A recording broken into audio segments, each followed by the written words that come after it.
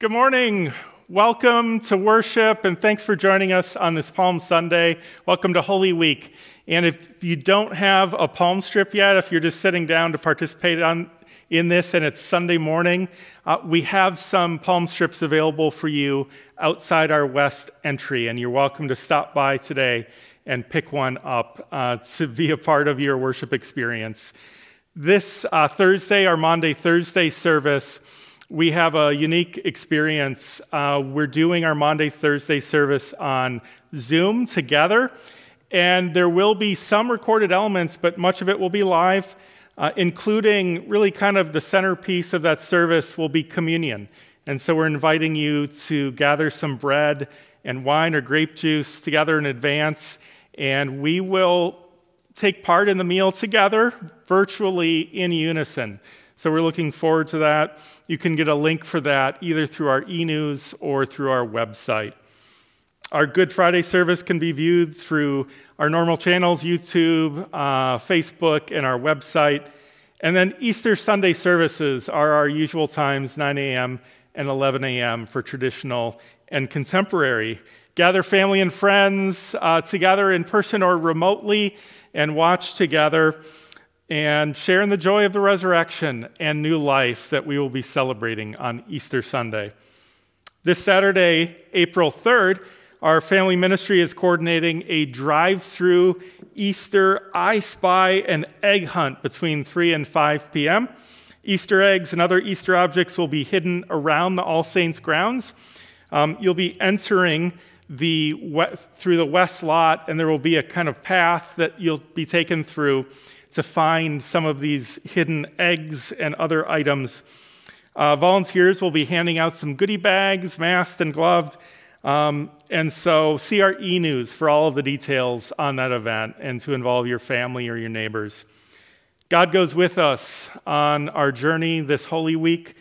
May this be a time of prayer and expectation for you.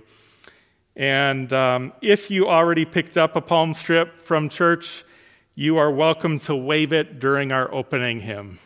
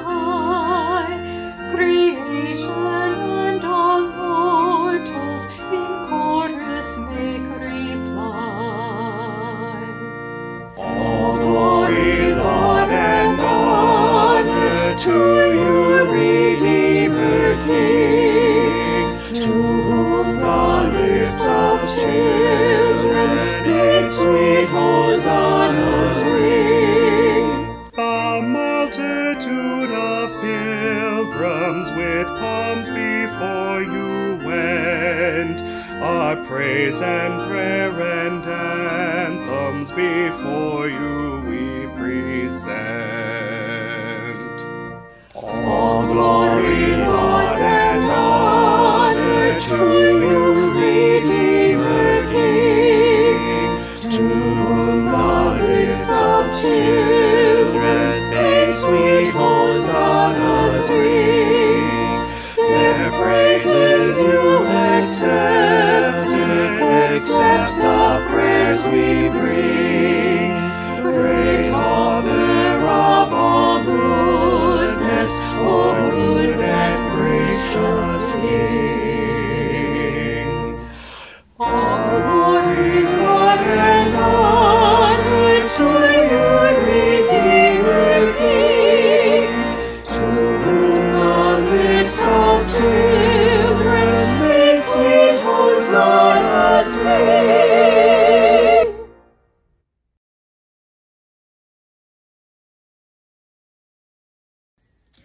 Today's reading is from Mark chapter 11, verses 1 through 11. When they were approaching Jerusalem, at Bethphage and Bethany, near the Mount of Olives, he sent 2 of his disciples and said to them, "Go into the village ahead of you, and immediately as you enter it, you will find tied there a colt that has never been ridden. Untie it and bring it. If anyone says to you, 'Why are you doing this?' just say this, 'The Lord needs it and will send it back here immediately.'" They went away and found a colt tied near a door, outside in the street. As they were untying it, some of the bystanders said to them, "What are you doing untying the colt?" They told them what Jesus had said, and they allowed them to take it. Then they brought the colt to Jesus and threw their cloaks on it, and he sat on it. Many people spread their cloaks on the road, and others spread leafy branches that they had cut in the fields. And those who went ahead and those who followed were shouting, "Hosanna! Blessed is the one coming in the name of the Lord. Blessed is the coming kingdom of our ancestor David. Hosanna in the highest heaven." Then he entered Jerusalem and went into the temple. And when he had looked around at everything, as it was already late, he went out to Bethany with the 12. Here ends the reading.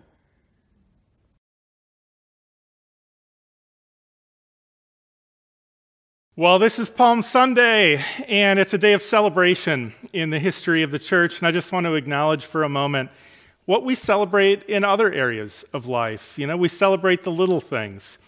We've been reminded to do that this last year when so many of our larger plans had to be altered or changed.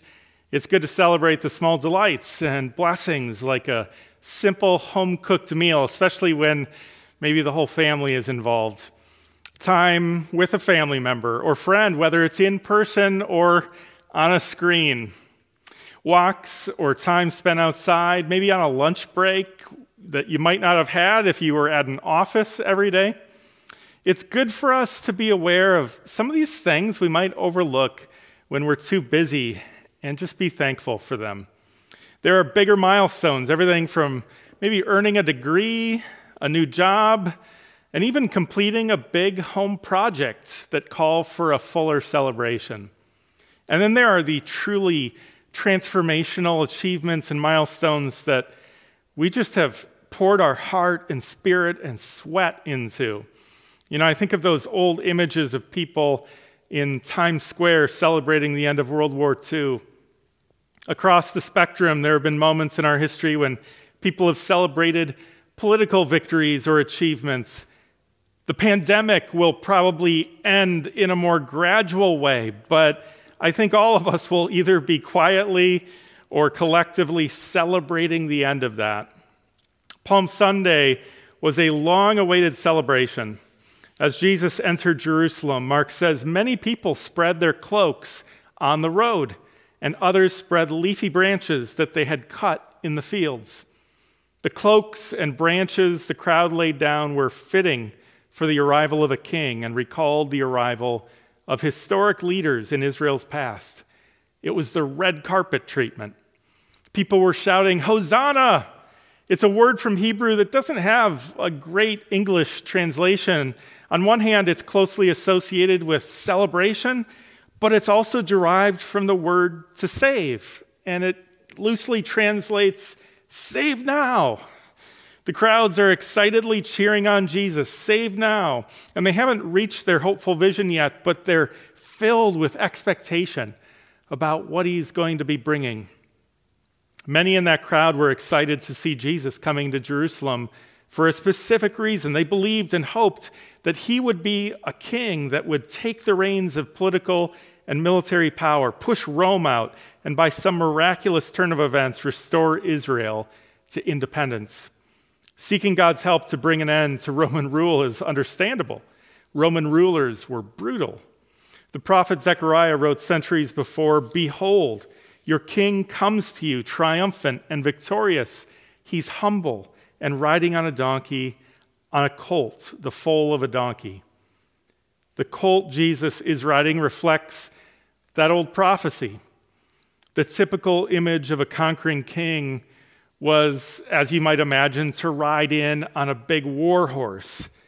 But even Zechariah's ancient prophecy sets the stage for a different kind of king, one that comes riding in on the colt of a donkey. I mean, if you think about it, young donkeys aren't very imposing. It's a more humble image. The people who paraded down the Mount of Olives and into Jerusalem with Jesus fully expected and hoped for some critical changes in their country. But those specific hopes wouldn't unfold in the way that they wanted. And in fact, their celebration would come to an end quickly in the days ahead. Our celebrations reflect where we've placed our hearts and our hopes. Again, it might be interesting to reflect on what you look forward to and celebrate. There aren't necessarily right and wrong objects of celebration, but we might learn something about where we place our hope and our heart. And then we could ask some questions about that. Does that reflect who I am and where I want to be devoting my energies and my passion? Are there different or larger reasons for gratitude that I may not spend as much time celebrating? Do you take time to celebrate the people in your life? Do you celebrate the good things happening in your community? Every month, our church council takes time at the start to celebrate good things happening in our congregation. It's an excellent practice. You could look back on the crowds that celebrated Jesus on Palm Sunday and see that some of their expectations weren't quite on target as far as who Jesus would be. But they had the right instinct and the right heart. They knew Jesus was a transformational figure. They just didn't understand the complexity of that. They really couldn't fully at that point. Even Jesus' closest disciples needed time to digest just what he meant after he died. Jesus was a king, just a different kind of king, the kind that redeems the hang-ups that we have about kings in the first place. And part of that new understanding meant that Jesus wasn't going to be the imperial presence taking Jerusalem by force.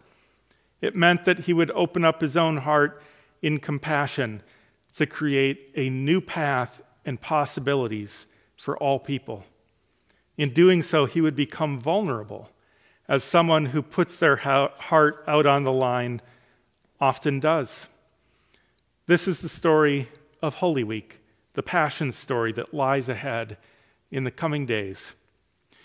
Throughout his ministry and leading to this point, Jesus was entering into the pain and isolation and hopelessness of those who had been pushed to the margins of community. He was forgiving those who thought they were unforgivable. He was welcoming those who were outcasts, putting aside the letter of laws to embrace the spirit of those laws, which was a deeper and truer love for God and our neighbor. But all of this was controversial and dangerous. It was not accepted by those who felt comfortable with things as they were. And it would lead Jesus into his own experience of pain and time of trial. Jesus is the Messiah and spiritual leader who makes himself vulnerable in order to save us. Like a firefighter who enters into a burning house, like a counselor who enters into the pain of another in order to help them find their way out. The celebration of Palm Sunday would fall away as the events of Maundy Thursday unfolded, as he prayed in the Garden of Gethsemane on the night of his arrest and betrayal. What we celebrate reflects our heart. But in the same way, what we're willing to endure and undergo reveals that even more. Much of the crowd that joined the celebration on Palm Sunday was not there for the events that would follow. It was too much for them. Graham Greene was a British author who wrote many novels that reflected on faith. In the late 1950s, he decided to speak with an Italian monk and mystic named Father Pio. He found out that seeing him was more involved than he realized.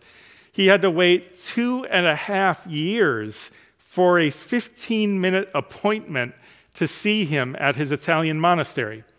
Father Pio, or Padre Pio, was regarded by some as a living saint. On the day Greene was due to meet with him, Greene first attended a service that he officiated at. Their appointment was supposed to begin immediately afterward. But instead, Greene, after the service, left the church and went straight for the airport and flew back to London without ever meeting him. When someone asked him why he broke the appointment he had waited 2.5 years for, Greene said, "I was not ready for the manner in which that man could change my life." At the start of this historic week, you're invited to truly celebrate those things that matter. And in doing that, discover what you are also willing to undergo in order to maintain those same deeply held values and hopes. Achievements don't always come completely and immediately. It can take longer than we expected. The path we find ourselves on can be far more winding and difficult. But I invite you to remember that Jesus came to go with you, to walk with you, no matter who you are or where you are from, in your own times of frailty or exhaustion, failure or hardship. Jesus entered into our world so that you would not be alone. In our moment, when we recognize God's goodness and selflessness for each one of us, may we be able to quietly utter or joyfully shout, Hosanna. Amen.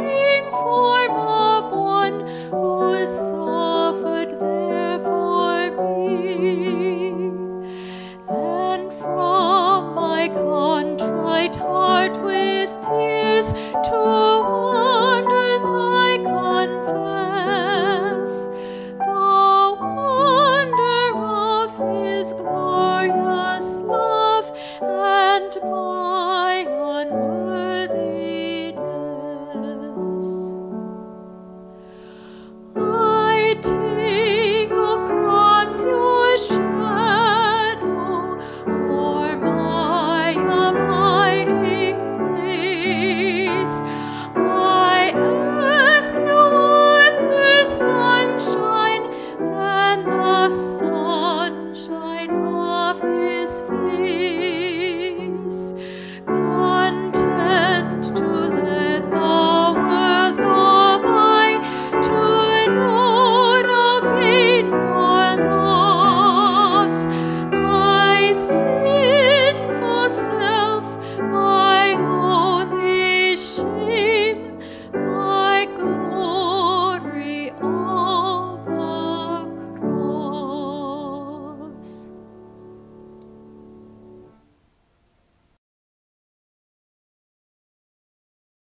Let's pray.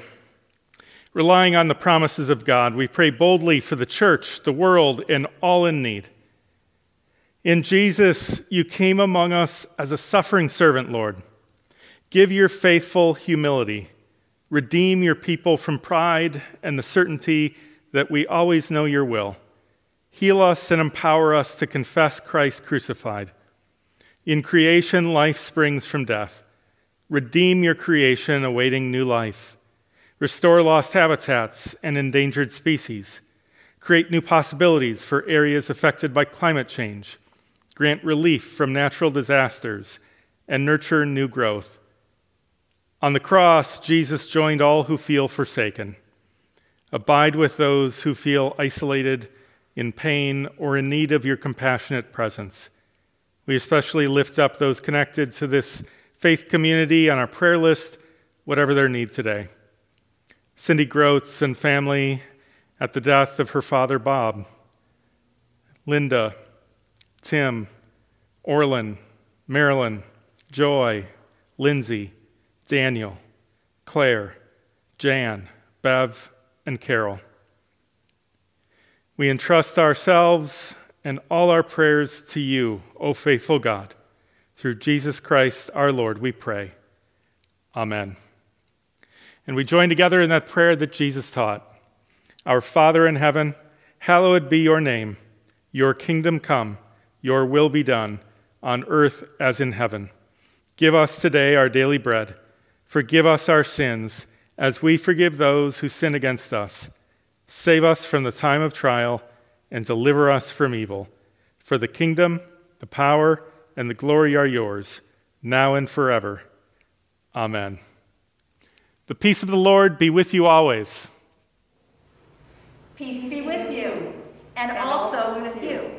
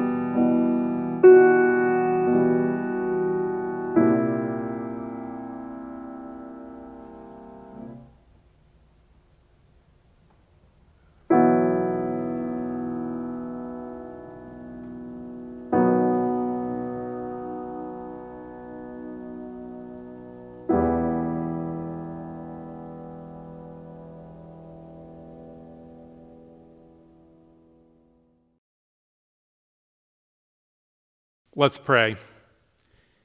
Gracious God, in the abundance of your steadfast love, you call us from death to life, from silence to speech, from idleness to action. With these gifts, we offer ourselves to you, and with the church through all the ages, we give thanks for your saving love. In Jesus Christ our Lord. Amen. And now receive this blessing.